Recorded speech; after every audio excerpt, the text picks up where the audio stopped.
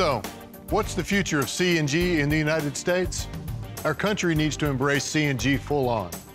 In doing so, we'll see decreased dependence on foreign oil and a proliferation of clean vehicles that need less maintenance. In fact, increased demand for NGVs will inject new life into an ailing domestic auto industry. This means more American jobs and a stronger economy. Using CNG can provide a cleaner, more stable, and more secure America.